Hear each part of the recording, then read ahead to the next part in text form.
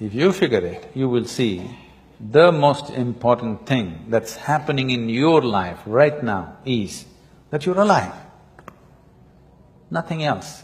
Not that stocks have gone up today, that's not the most important thing. Not your love affair, not this and that. If you don't understand what I'm saying, suppose tomorrow you lost… I'm not saying you must wish, I'm not wishing you must lose, but suppose tomorrow you lost half your money and you're feeling depressed and your mind says, I want to die. Close your mouth, hold your nose like this for 2 minutes. Your body says, to hell with your money, I want to live.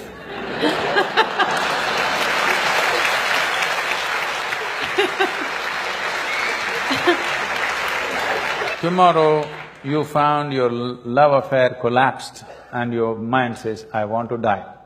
Check. The life within you says, to hell with your love affair, I want to live. Every time you feel little suicidal or depressed, just check.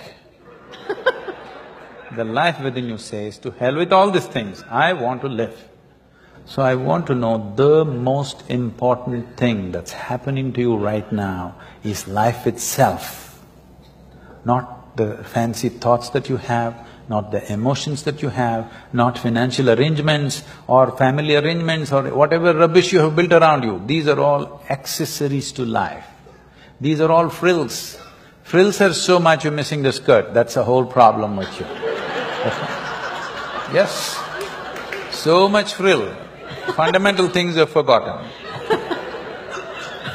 So, this is the most important thing.